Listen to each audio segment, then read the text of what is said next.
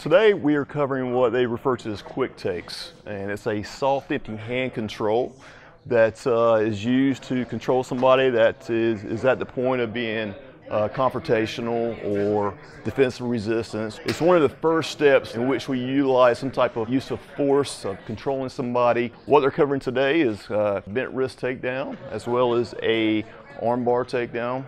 And I'm going to drive up and through to where his head is below my waistline, and then I'm going to step forward and I'm going to work him to the ground. How to control somebody, how to get them on the ground, how to put them in handcuffs. When you guys get here, you see the space I have now? There's a variety of techniques that we'll show as well as things that they'll pick up just throughout their experience. But you know, finding things that really work for them is something they can stick with and build a little bit of confidence in. With our job, there will be a point where you may have to put your hands on somebody. But if we can control them at this level, where we alleviate any other higher level of force, it's better all across the board no matter what.